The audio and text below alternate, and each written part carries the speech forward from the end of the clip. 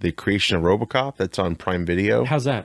Oh, amazing. So it good? Was so good. I wanted to buy it a long time ago because that's the only way you could see it, and finally it was available on Prime Video, and after like, I don't know, a month or so, I finally pulled the plug, and very addictive, like just one episode after another. If I could check that out. 4 hours of footage, and they brought back like basically everyone living from the cast. Which, it's nuts. I'm trying to think of who from the cast is deceased. The dude who played Bob Morton. Yeah, the old. Well, yeah, because I mean that guy was old back then. No.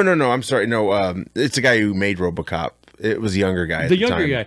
Oh, yeah, he did pass away just a couple years ago, didn't he? Yes. Yeah, I forgot about that. I forgot his damn name, but he's a great actor. He's actually George Clooney's cousin. His dad was a big actor too. But Miguel Ferrer, that's his name. Miguel Ferrer.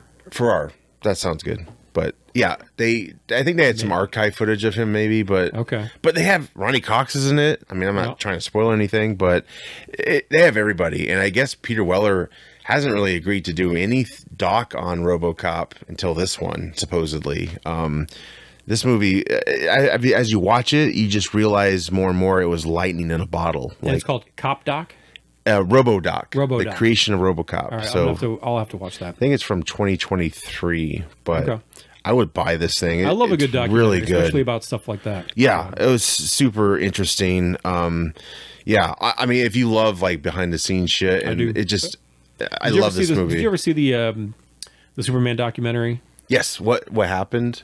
Just kind of about like the Nicolas Cage. The What If? Yep. Yeah. Yep. I love that one too. Yep. That's a good one. John Schnepp made that movie, and I actually bought the tiered version on his site. That's the only way you could buy it at the time. He actually signed a card, Superman card. So I have that, and he's no longer with us. So, that's a great doc. And what sucks is he was going to go on and do more things like that, more things we hadn't seen, and they brought him into the forefront. I love the idea of, and the reason this is like top of mind is because there's this, I'm a big G.I. Joe guy, and there's this series of books called Creating G.I. Joe by this gentleman, Dan Klingon-Smith Jr., and it's like my favorite series of books of all time. Yeah. Because what it is it's like, it's the old concept artwork, it's the old dossiers, it's alternate names for plant figures, it's cool. Color studies. Yeah. And a lot of it is unused concepts. Cool. And I love this idea of seeing what could have been. Yeah. And so it's just fascinating to me. And it's kind of the same with the movies is seeing the idea of what could have been, and some things that we were very, very close to. Some things we've even got, like, was it Batgirl? Yeah. As an example that was made. I mean, that movie is somewhere. Yeah. Like, you will never see it, but there's going to be some, I hope so. I hope someone finds it. Yeah. I still want to. We need to make a movie like Fanboys where we break into Warner Brothers to like steal a copy of it. Oh yeah. Like that movie. Yeah. I hear you. But yeah. And even then, it's probably not a good movie. Yeah. But the fact that it exists is fascinating. It's promising. Yeah. I love that it exists. But we'll never see it. So I don't know. Yeah. No. It's like that. I always want what I can't have. Or what I know I want something because I don't have it. Along those lines. So, well, I was reflecting lately about Solo, and I really want to see that alternate version that the directors did. That the ones they got fired, because I'm like the Lord and because they did the Lego movie, and supposedly it was like really bonkers what they were doing. I don't know. I mean, it could have been exaggerated. There's shit that's been shot, and I would love to see that kind of stuff for sure. But yeah, it's so cool because they.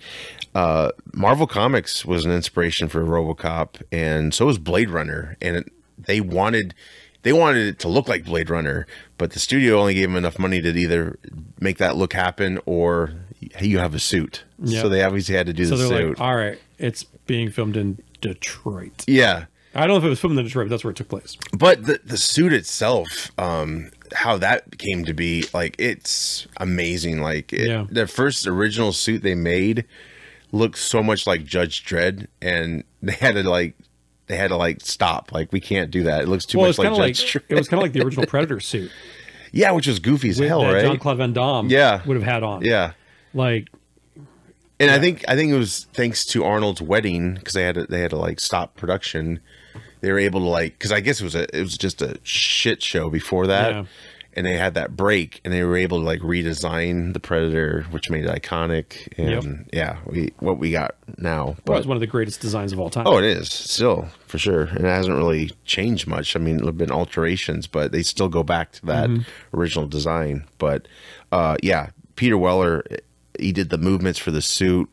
He had to like learn, like he prepared his movements before he even got in the suit, and then the suit restricted him so much. Like he was about ready to quit. Yeah. It's like, everything I prepared for, I can't do. But it's a great ride through the whole making process. And I kind of want to see docs on the second and third RoboCop, but this one to me is, I know. And the third one would probably be the most interesting. Yeah. What a shit show. Oh, what dude. a terrible movie that was. Yeah, that sucked. And that was written by Frank Miller. Yeah, and he did 2 as well. Yeah. So the original team wasn't on 2 or 3. Yeah. Which shows, because this was just, it just really spotlights how amazing this movie was. I remember almost throwing up at the end of it. When, oddly enough, it wasn't when Alex Murphy was killed, but it was, I think, when Clarence got it in the neck. He started gagging, I think. My dad like turned it off. It wasn't even when the dude was like melting in the acid. I guess it's just the neck, man. That's my sensitive area. But yeah, great doc. It won't be a waste of your time.